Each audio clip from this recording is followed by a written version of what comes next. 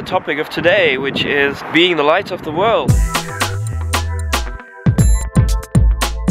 Jesus calls us, his disciples, the light of the world, and he says in Matthew 5:13, I think it is, he says, be the light of the world, a city on the mountain where lit cannot be hidden. See, when we receive Jesus, when we receive the light of the world in our lives, we were saved, of course, but not just to have a better life, but to be an influence, to be like an arrow pointing at Jesus, showing the world what real hope is, where real hope lays in, where salvation, healing, deliverance and restoration, where the solution of all the world's problem is, which is Jesus. And Jesus calls us to let our light shine, to give what we have, to share with the world what He gave us.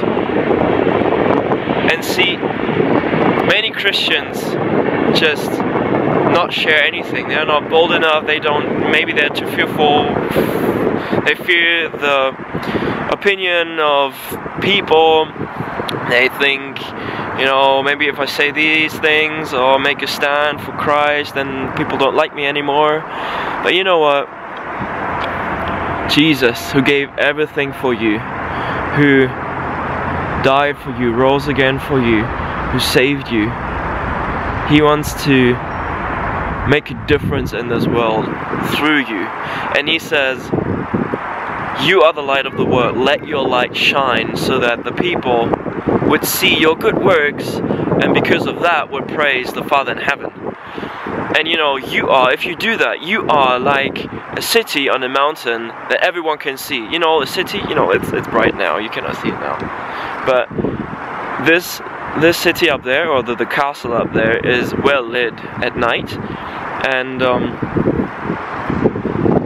everyone here in the city, everyone around here, everyone can see that castle at night, especially at night, because it's well lit. And the same way it is with you, when you let your light shine, when you let Jesus, so to speak, come out, and when you just share what God has given you. So my encouragement, just very short, very basic, but still, my encouragement to you is to share what God has given you, to let your light shine, to let the people see your good works.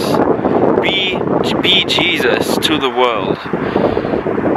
Pray for the sick.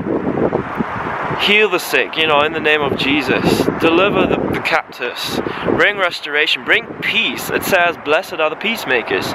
Bring peace to situations and people that need peace. Because I tell you, then you are like the castle up there, and the people are not seeing you, but they see Jesus in you. And see, this is what it is all about. Being like a castle, a light in this world. Anyway, that's my short, the sun.